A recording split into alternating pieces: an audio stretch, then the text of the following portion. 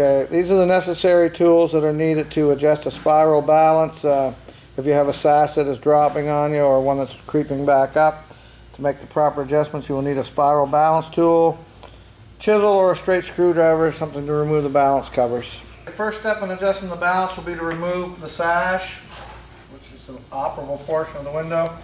Take it up 6 or 8 inches, tilt it into a 90, hold on to one side firmly, pulling up on the other side until the pivot bar lets go. Pull the sash out, remove the balance cover,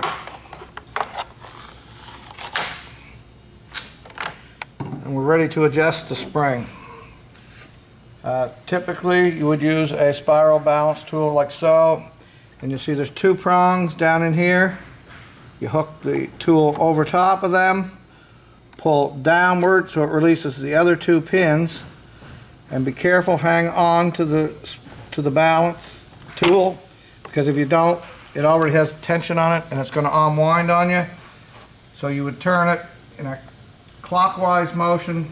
Typically what I do is add 2 or 3 turns if the sash is dropping. So you go 1, 2, 3, pull it down and hook it back up in there.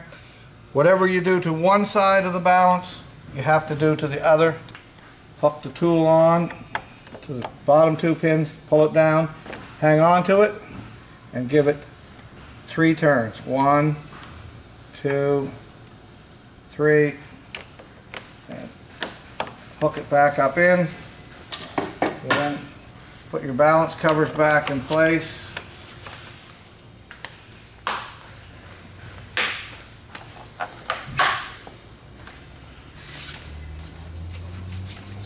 Put your pivot bar back in, line it up with the other side, pull up till both pins are in place, put your sash down, and typically what I do is give it a few bangs like that to make sure that it's not going to drop on its own.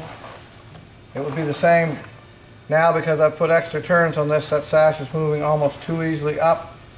So once we're done shooting, I will undo some turns off of the video.